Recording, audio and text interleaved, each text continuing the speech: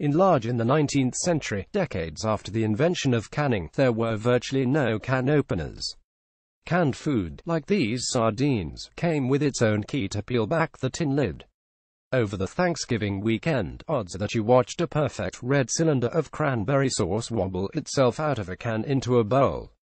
Or maybe you shook a bunch of mushy peas from a can into a pot. It seems simple enough today, but generations of technological innovation went into making that canned food accessible to you. The grime-covered can opener you fish out of a drawer on holiday weekends is the result of decades of engineering and a lot of cut-up fingers. Birth of the can. One of the oddest things about the can opener is that the can predates it by almost 150 years. Though common today, cans were once military-grade technology. In 1795, Napoleon, to whom the phrase "an army marches on its stomach" is attributed, offered 12,000 francs to anyone who could find a way to preserve food. Without any knowledge of bacteria or the role in food spoilage, scientists didn't even know where to begin. It took 15 years before a chef named Nicolas Appert claimed the prize after successfully jarring food. Soon after that, his countryman Philippe de Gerard came up with a variant on Appert's method, metal tins, and sold the idea to the British. Spoiled food, and the sickness it caused, was a widespread problem. The public would have benefited from canned food, but for decades, cans were almost exclusively for the Army and the Navy. The canning process, with its hours of boiling and steaming, its scrupulous cleanliness, its heated metal, and its need for a great deal of disposable material, made canned food far too expensive for anyone but the military. No can openers were needed or even possible. The metal of early cans was too thick to make openers practical. Soldiers and sailors had plenty of sharp objects on hand and made ample use of them when they wanted to eat. Enlarge. A typical late 19th century style tin of corned beef with a key beef pictured is not actually from the 19th century.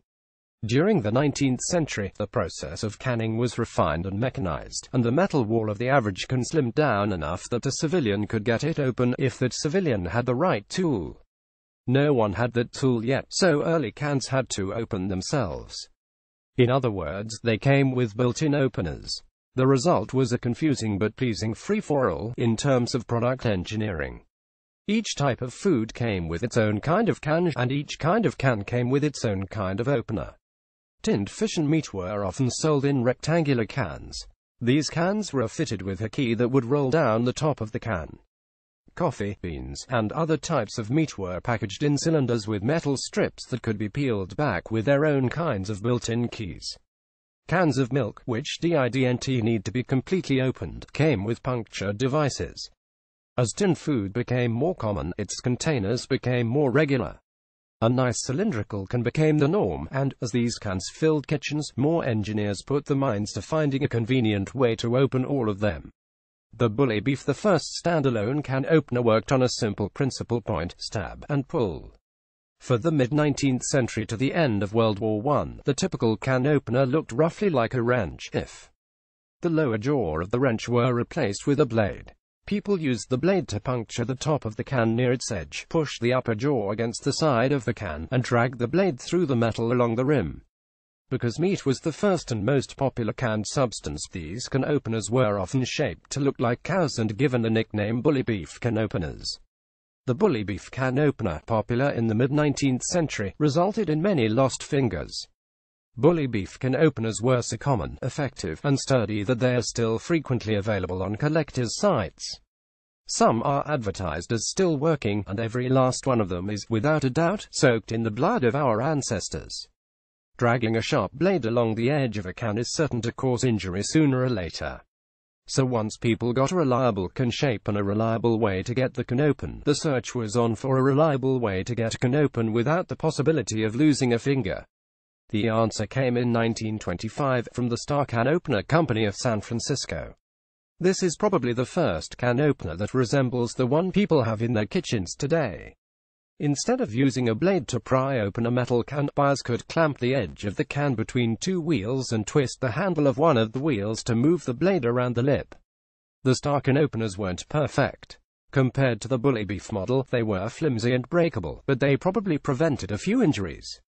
The electrical years enlarged. There was a brief patent battle over the two-wheeled model of can opener that's still in use today.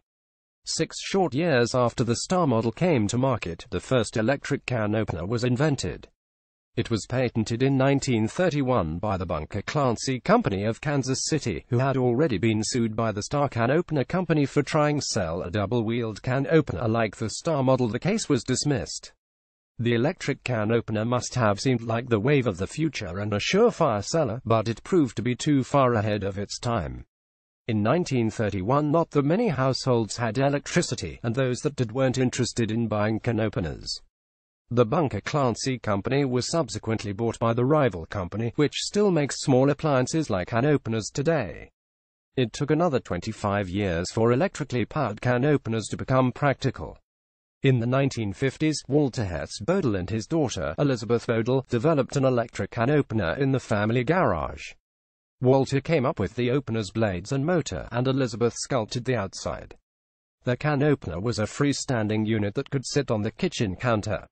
The Udico brand of the Union Die Casting Company put it on the market in time for Christmas in 1956 and had great success with it. Over the next few years it came out in different styles and colors, and, like the Bully Beef can opener, has become a collector's item. Also, like the Bully Beef model, Udico can openers often still work. They don't make them like they used to. Here's a collector showing off his reconstructed Udico can opener from the 1950s. Although there have been some design changes and refinements over the last 60 years, there have yet to be any more leaps forward in can opener technology. If you're resentfully opening a can of creamed corn, you are almost certainly doing it using the Star design, manually forcing the can between two wheels, or the Bodle design, clamping the can into a freestanding electrical opener. Whether or not you enjoy your holiday meals, at least you can be happy that you are not getting poisoned by your own food or cutting open your hand with the blade you used to get at it. That's something, right?